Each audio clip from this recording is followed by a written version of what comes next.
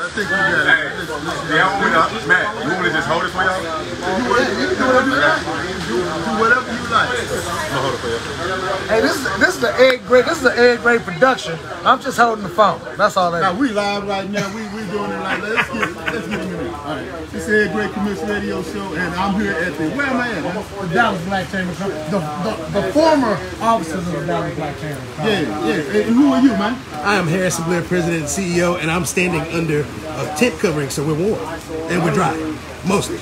In the rain, in the place to be, in sunny South Dallas, where the sun.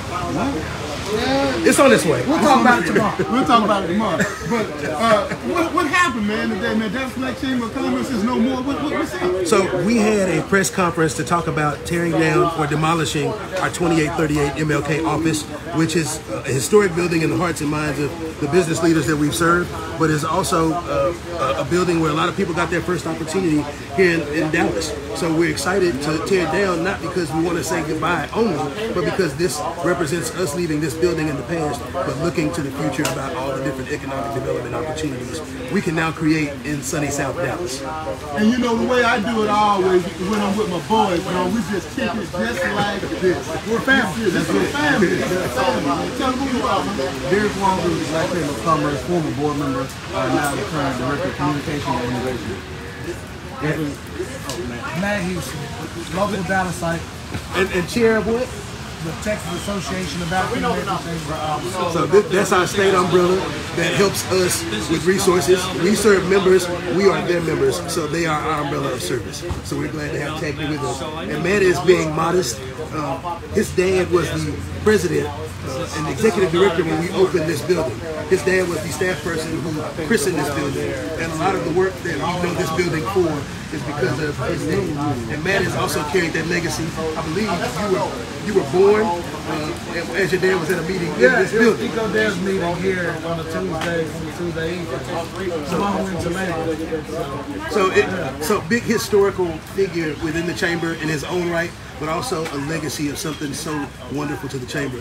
We also had the Honorable Helen Giddings to come and talk about her chairship as the first black woman of the chair of the chamber, and how she also christened this building, and how the idea germinated from another chair that gave it to her as a leader. So today is a momentous occasion. We even had people write letters of goodbye to 2838 MLK. And we'll open those letters in another 10 years and see what people's wishes were for this building and what their wishes are for the future as we look forward. You know, I'm looking out because all these people are sitting coming in and it's raining and everything. And as a historian, you know, I'm always there about building things. But you know, all of the people who helped build this great edifice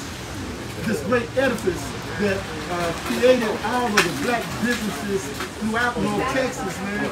They were here, actually here at this building. AMACO Smith, tell them who that. Oh yeah, Tom Houston. But Helen Giddings, I want to really emphasize the importance of equity in our environment. The Dallas Black Chamber is the hub of black leadership.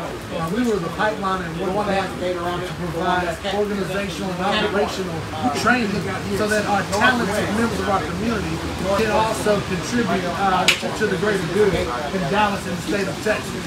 And that is also challenging the equity, the gender parity that we are continuously trying to improve so that we can have the best talent, whether you're a man, woman, or whoever you identify as, can contribute to that.